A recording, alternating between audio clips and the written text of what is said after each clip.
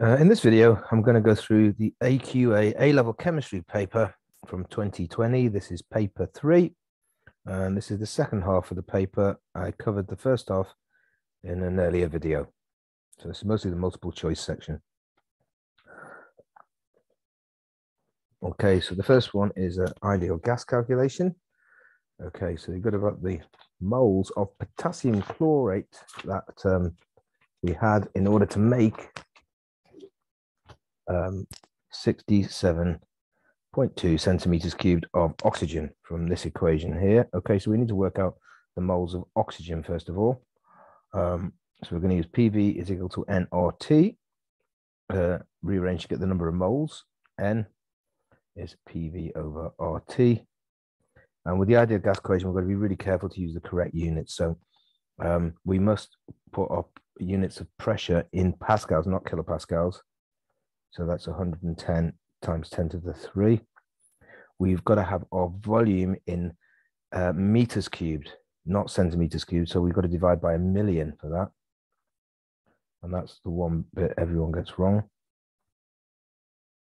R, the gas constant is 8.31. And T has got to be measured in kelvins, 298. Right, so we do that, we get a value of 2.98 times 10 to the minus 3 moles. Okay, now we need to look at the equation. And we can see from this equation there that to give us, that if we have 2 moles of chlorate, that will give us 3 moles of oxygen. So the moles of potassium chlorate is equal to that multiplied by 2/3. Because 2 moles of chlorate gives 3 moles of oxygen. So that multiplied by 2/3 works out to be 1.99 times 10 to the 3 minus 3, sorry. So our answer is B.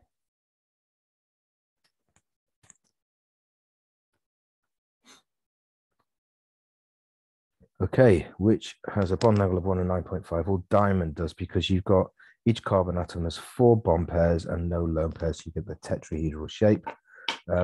Graphite, well, that has a bond angle of 120 because you've essentially got alternate single double bonds, or you get delocalization. So there's effectively 3 bond pairs, 120. Ammonia, you get there's 3 bond pairs and 1 lone pair. So the lone pair distorts the bond angle. You get like 107.5. You get trigonal pyramidal. This NH2, that's going to have 2 bond pairs and 2 lone pairs. That's very like water. So you've got 4 pairs altogether. Lone pairs squash that bond angle down. You get more like 104.5 rather than 109. So our answer there is A.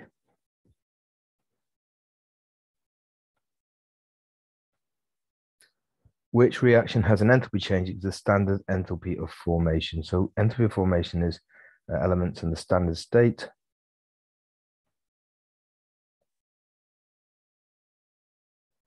And you're going to form 1 molar product. Well, they're all forming 1 molar product, so we can't A, B, C, and D, so we can't distinguish on that.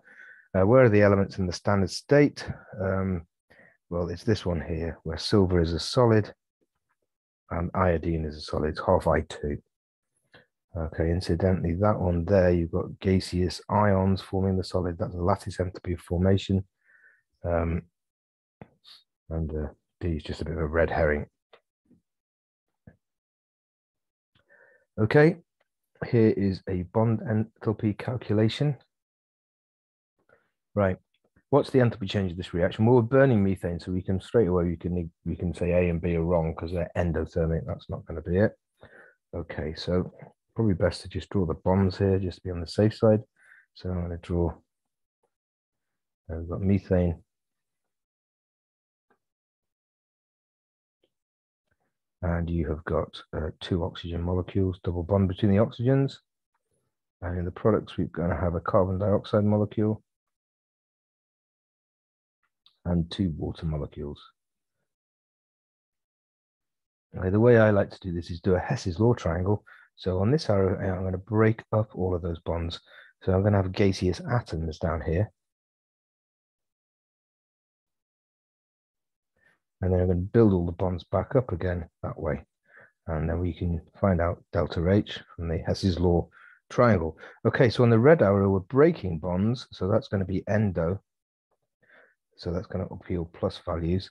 We've got 4 times 4, 1, 2 for the carbon hydrogens.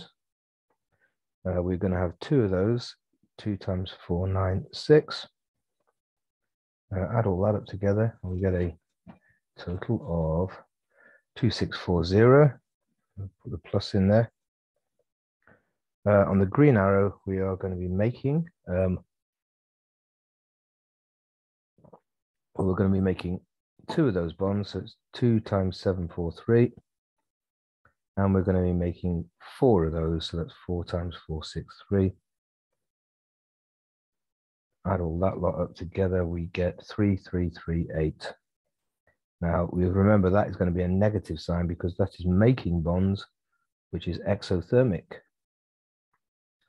So finally, we just do delta H there. So delta H, the yellow arrow here, is going to be, that's going to plus 2640 minus 3338, which gives us minus 698 kilojoules. So that is the answer there.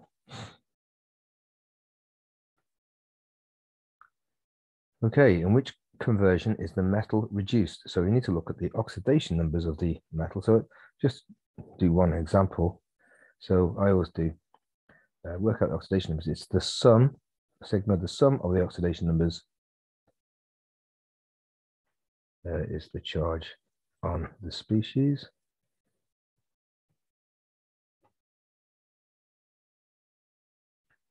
All right. Oh.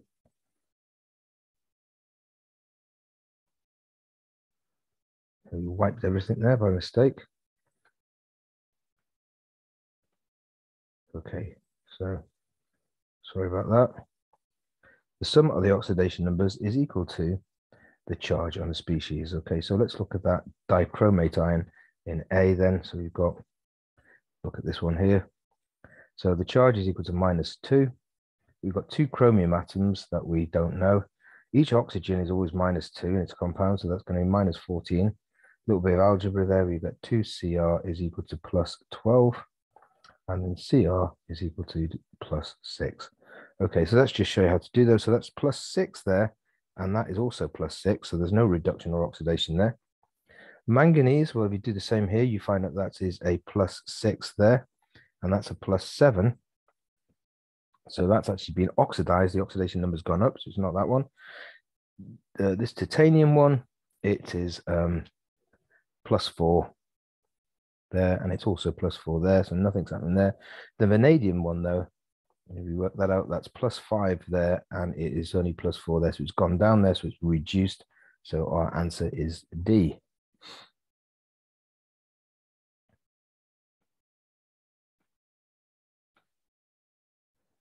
Okay, so we've got a rate expression for the rate of reaction. Now, which statement is correct? The rate constant has units. Okay, so let's work out the rate constant units, and it's just show that they're not the right units. That's wrong. So we rearrange that. We get K is equal to rate mole per decimeter. Sorry, mole rate over x squared conc and y. Well, the units of rate is always mole per decimeter cubed squared. Decimeter cubed. It's not squared, sorry.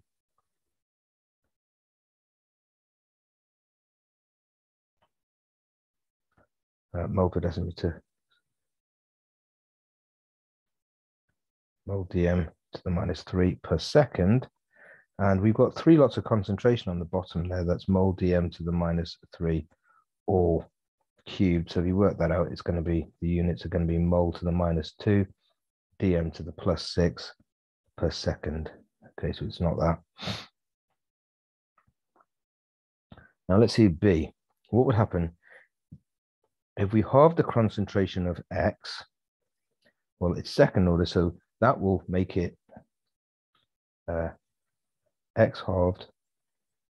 That will make it go down. I'll just do it this way. So we halve X. That's going to make it go down by 1/2 all squared. So that's times by, it's going to be 1/4 of its original value.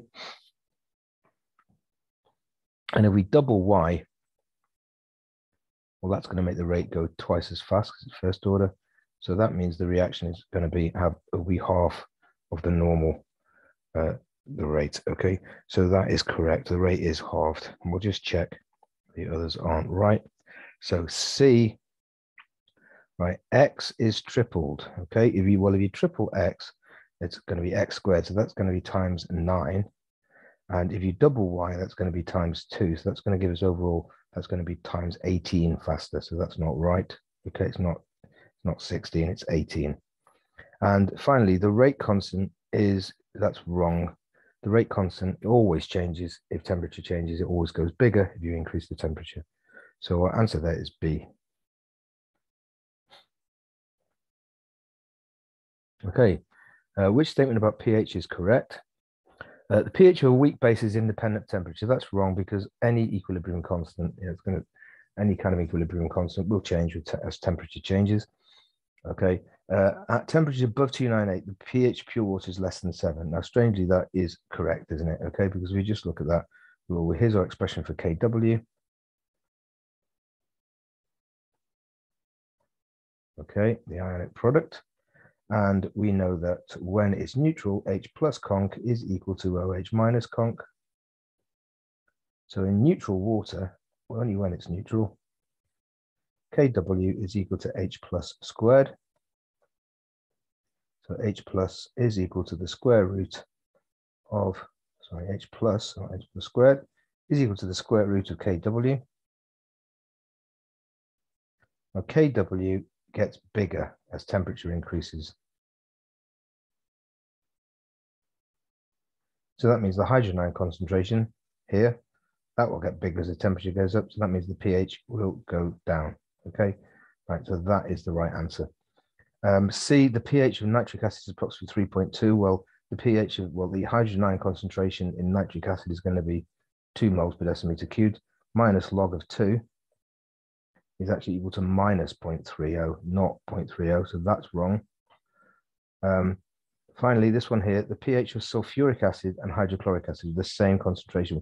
Well, the sulfuric acid, because it's a dibasic acid, and hydrochloric is only monobasic, the sulfuric has got 2 times the concentration of hydrogen ions. The pH of the sulfuric acid will be lower, not greater.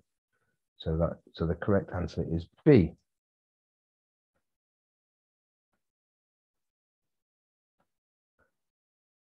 Okay. So it's asking here, you're adding an acid to an aqueous solution of base. Right, which acid base has the highest equivalence point, right? So it just gets the pH curves here. Now we're actually adding to acid to base, so they're going to be kind of maybe the other way around to what we normally draw them, starting off alkaline and then go acidic. There's pH 14.7, and here's the volume of acid. Right, now this is a strong acid, this is a weak acid and a strong base. So you're going to get a pH curve which goes something like that. It's got slightly alkaline endpoint there. Right. I'll do B in a minute. C, well, that's a strong acid and a strong base. So you're going to get that, something like that, the blue line. So the pH, that will be exactly 7, the endpoint. Hydrochloric acid, well, that's a strong base and a weak alkali. So that's going to start off up here, but then go down there. So that's going to have a bit of an acidic pH. So A is obviously the right answer, and actually B will be about neutral because it's going to be kind of a mixture. B will be a mixture of the red and the green. You're going to get something like that. Okay, so B is the wrong answer. Not B, it's A, because that's going to have the highest equivalence point because it is, it's the highest pH because it's slightly alkaline.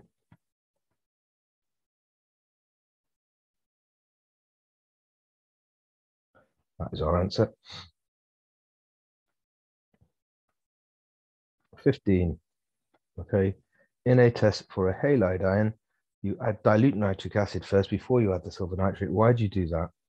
Well, the answer is B. Sorry. It prevents the precipitation of other silver compounds other than halides. In particular, so what it will do, it will destroy hydrogen carbonate ions, which will otherwise give you a precipitate of AgHCO3. That's insoluble. So add H plus to that, you get CO2 and water. It will also get rid of carbonate ions, which will give you silver carbonate precipitate. Just add 2 protons there and you get carbon dioxide and water again.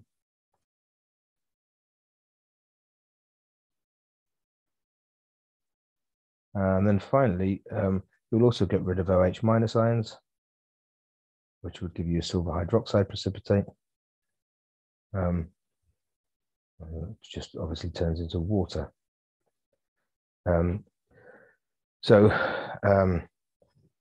It will increase the concentration of nitrate ions, but that's not, then they spectate ions, they don't do anything, so that's just a red herring. Silver nitrate, that's just a load of rubbish, and the precipitation doesn't need acid conditions to work. B is the right answer there.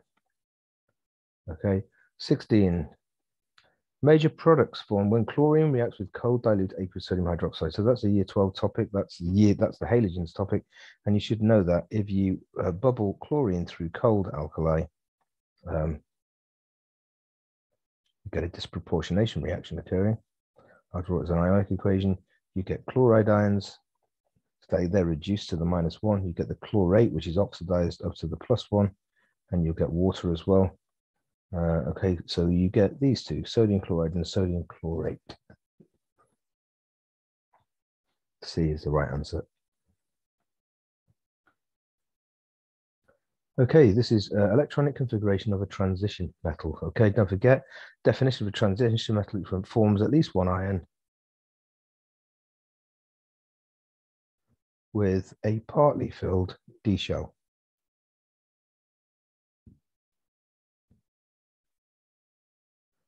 Right, so this one is straight away is wrong. That's in the P block. It's not even in the D block, so forget about that. Likewise, this one here, well, 4S, that would be calcium, that atom. That's in the S block. It's not transition metal. This one is a transition metal because it's going to form probably ions of like 2+, which will be 3D8. Which is nickel, actually. And this one here, well, that's zinc, right? And that will only form them. M2+ ion will have a completely filled D shell, 3D10. That's zinc 2+. And that's not strictly a transition metal because it never forms, it doesn't form an ion with a partly filled D shell. So our answer there is B.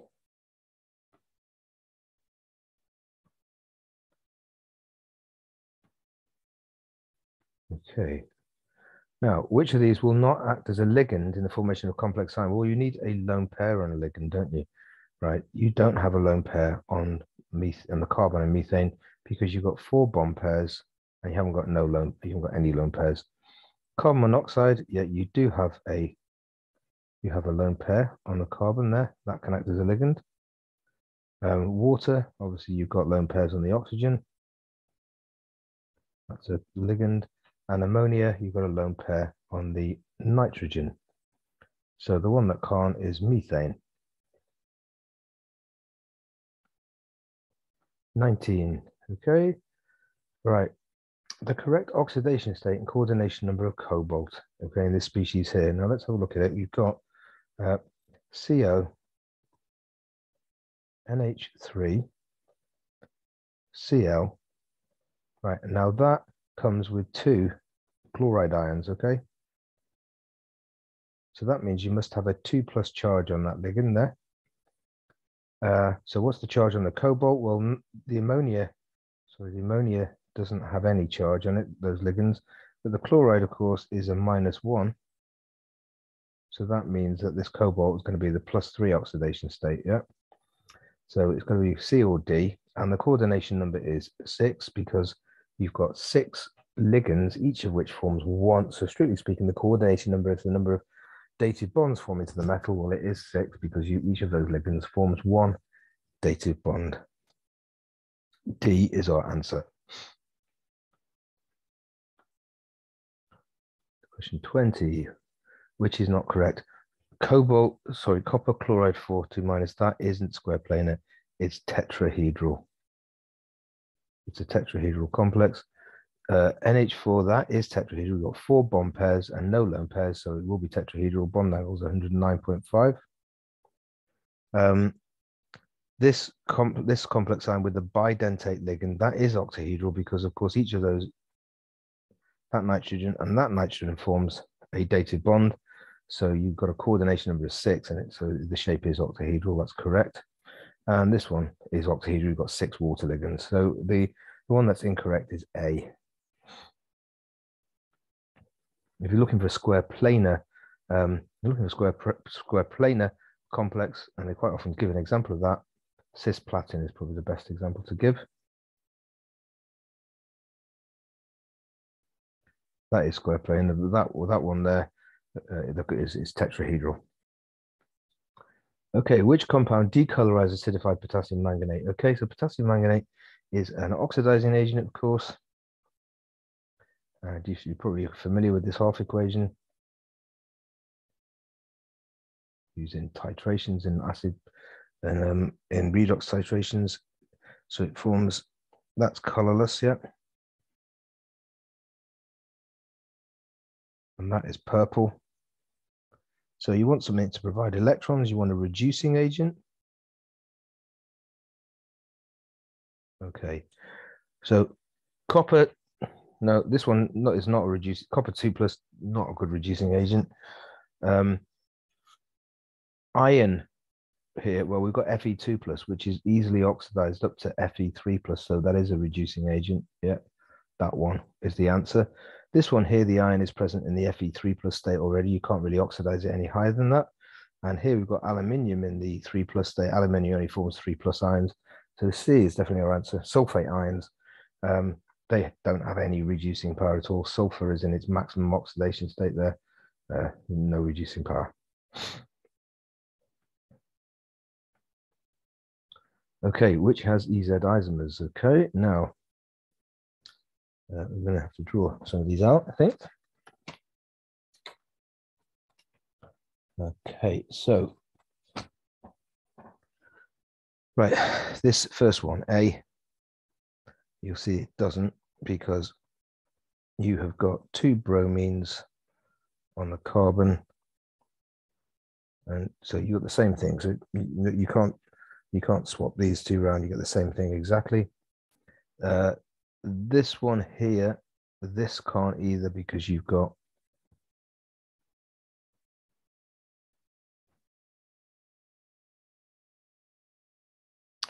I'm going to come back to that. I think it's a little bit ambiguous the way they have labeled this. We'll come back to that in a minute. The way they've written it.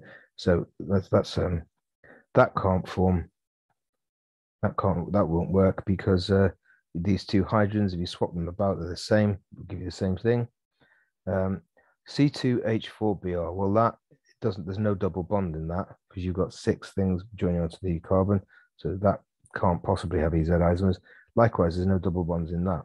So that means A must be the answer. Now I've drawn A like that, but I suppose you could have A the way that they haven't given the structural formula, they've just given the molecular formula. So you could have that, couldn't you? And that does show you Z isomerism because in that case I've drawn the Z form because I've got the 2 high priority groups, the bromines on the same side. Swap these around and you've got the E form. So A is the best answer there.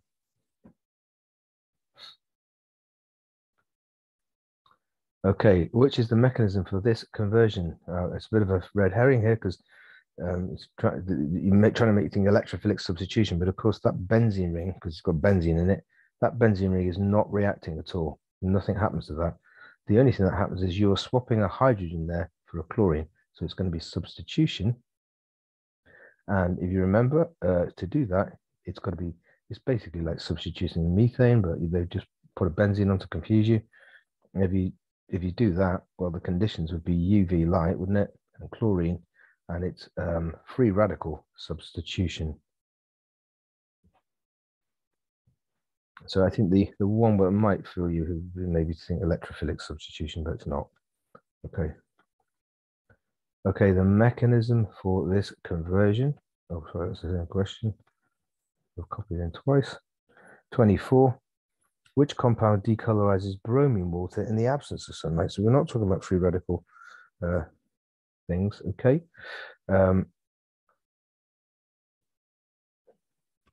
Right.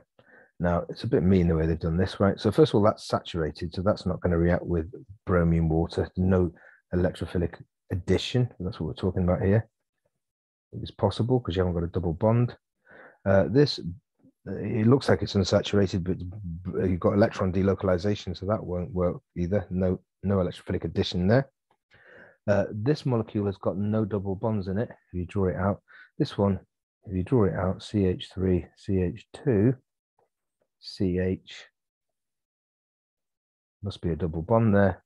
Okay, that has got a double bond, so that will react with bromine water. D is the answer. Okay, which compound reacts to form a ketone when react with acidified solution of potassium dichromate? Now, if you remember that, to get a ketone, you need a secondary alcohol. Okay, if you react a secondary alcohol, you remove that H there and you form a ketone. There's got to be a secondary alcohol. Well, it's not A because that's a primary alcohol. B, we draw out B there. It's a little bit confusing when they're drawn like that. Got two CH3s. We've got an H. We've got an OH, and you can see that that is actually a secondary alcohol. So B is the answer. We'll just check the other ones. Right, this is an aldehyde. That will be actually oxidized to a carboxylic acid. So that's right. That's wrong. And D is a carboxylic acid. You can't oxidize that any further. So B is the only answer.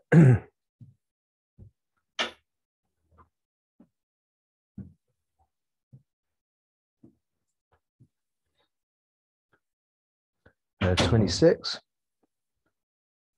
which does not contain an asymmetric carbon atom. Okay, drawing here as well.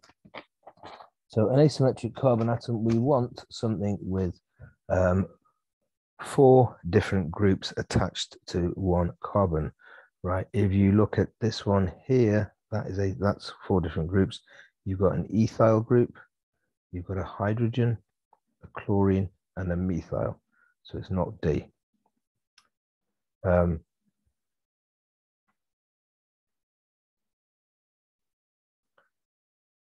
Right.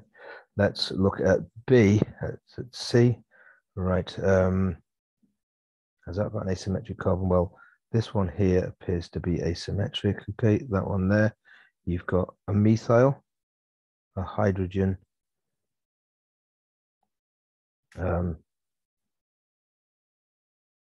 an OH, and then the final group is you've got that there. So that's got an asymmetric carbon as well. B, right, so this one is asymmetric. You've got a hydrogen, you've got a methyl, you've got an ethyl there, and you've got this propyl group. So it must be A. Let's just draw out A. Okay. So A, it's difficult when they're drawn in a line like that and brackets all over the place. So it's a good idea to draw it out. CH. All right, so you've got CH there. You've got another methyl there. And then we've got CH2, CH3 there. You can see that this is the only candidate that could possibly be and it's not asymmetric because you've got 2 methyl groups attached to that there. So A is the correct answer. 27. Which reaction involves addition-elimination? Now, addition-elimination, if you remember, is the reaction between a carbonyl compound, such as an acyl chloride, and an alcohol or an amine. Okay, so we're looking for that, and that's where you get, this starts off that attacks that carbon. You break, you break that, and then it reforms later. Okay, so let's have a look at that. This first one here is all you are doing there is you're dehydrating, aren't you? It's elimination, that one. So that's not right. You're removing a water molecule. B is actually the correct answer because look, you've got an acyl chloride group reacting with, it's actually not strictly speaking an alcohol because it's on a benzene, it's a phenol group, but yeah, it is. Here's our acyl chloride.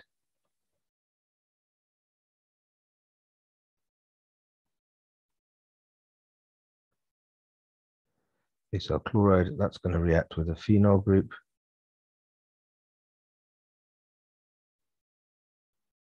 That's going to start it off going like that. So that's the answer there. Let's just whiz through the other ones. This is addition. Okay, the chlorine is adding across the double bond. And this one here, you will swap in the bromine for the OH minus. That's nucleophilic substitution. So B is the answer there. It's a good test of all your knowledge of organic mechanisms. Right. Copy this question twice. 28. Let's have it.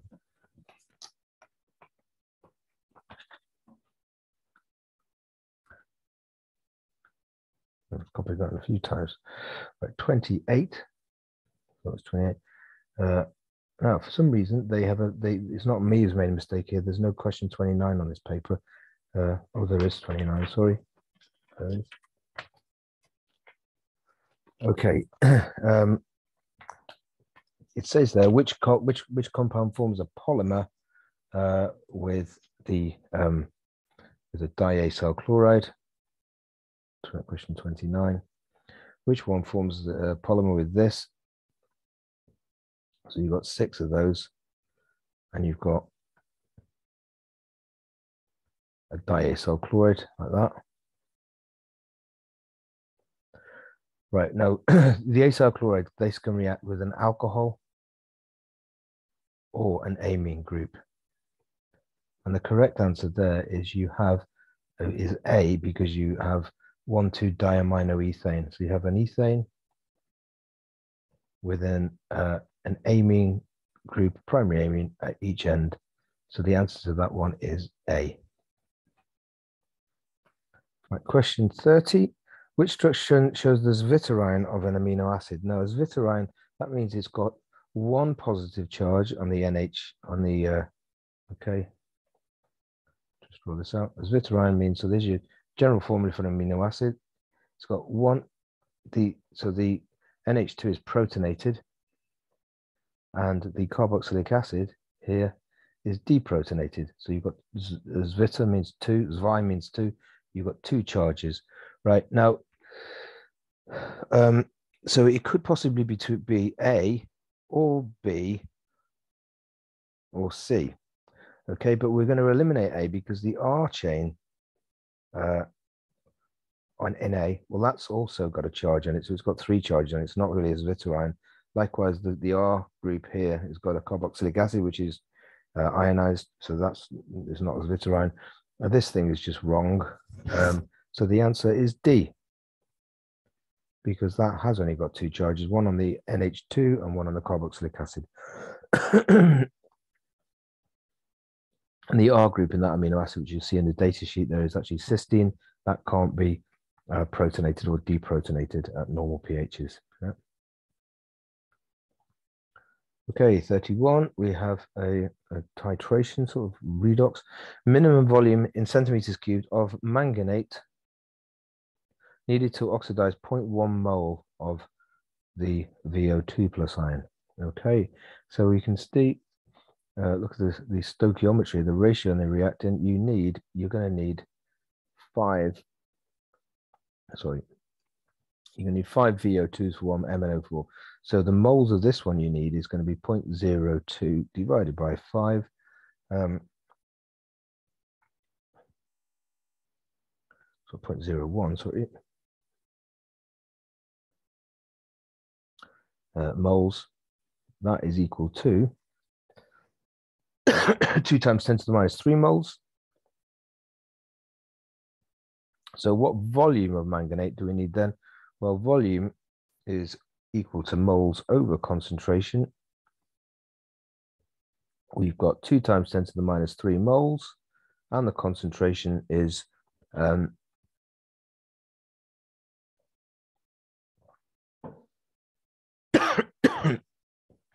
concentration is 0.02. So you do that, that's equal to 0.1 dm cubed, which is 100 centimeters cubed. So C is our answer there.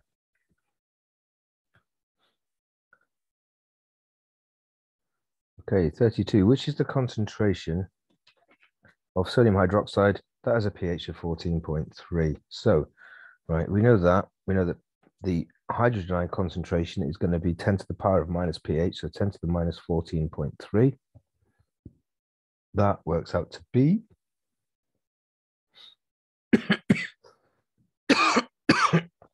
5.01 times 10 to the minus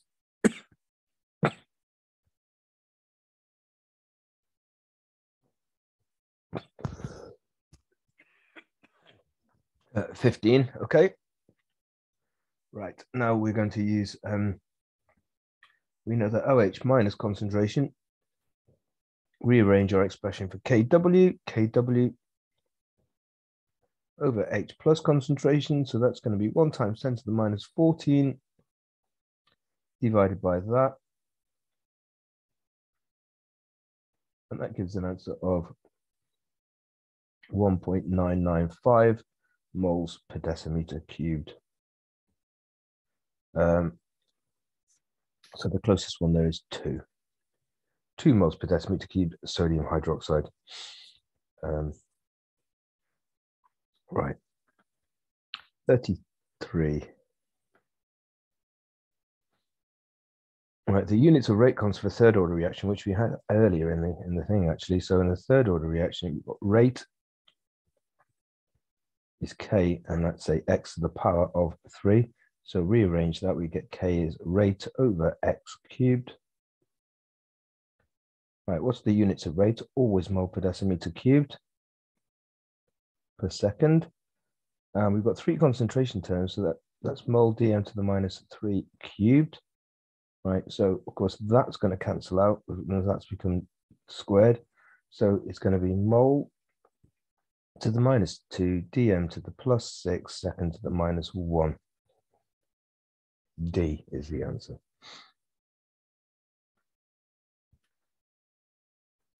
All right, what is the pH of 0.015 moles sulfuric acid? Well, we have to remember sulfuric acid.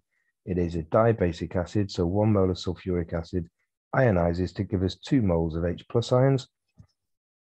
So in the if you've got sulfuric of that concentration, the H plus is actually double that,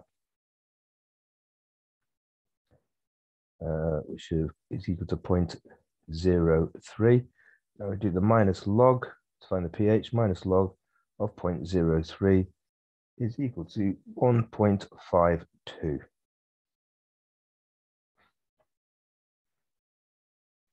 I think you get 1.82 if you forget to double the hydrogen ion concentration there. Which compound is formed when phenylbenzene carboxylate is hydrolyzed under acidic conditions? So let's draw out what phenylbenzene carboxylate looks like. Right, we have got this comes from phenol. This comes from benzoic acid. If you hydrolyze it, right, water, we're going to stick an OH onto there, and the H goes onto there. So we're going to get phenol and benzene carboxylic acid.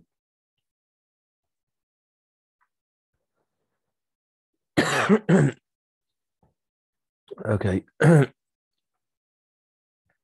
So that isn't formed. You don't get an aldehyde, obviously. You don't get a ketone. You get D, which is that carboxylic acid there.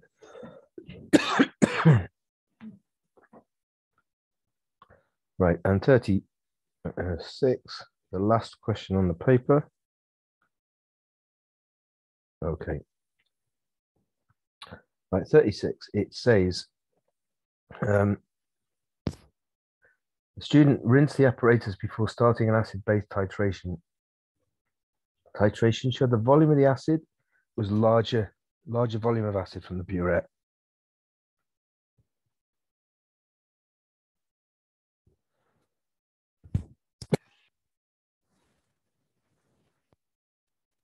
The answer, right, now what could cause this? It said A, the conical flask was rinsed with water before the titration. Now that you should do that, no problem with that. B, the walls of the conical flask were rinsed during the titration. That's okay.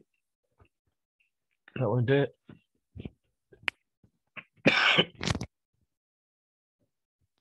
C, the pipette was rinsed only with water. That would make the volume lower because it would dilute the alkali. You have less alkali than you should. And D, it says the burette was rinsed with water only.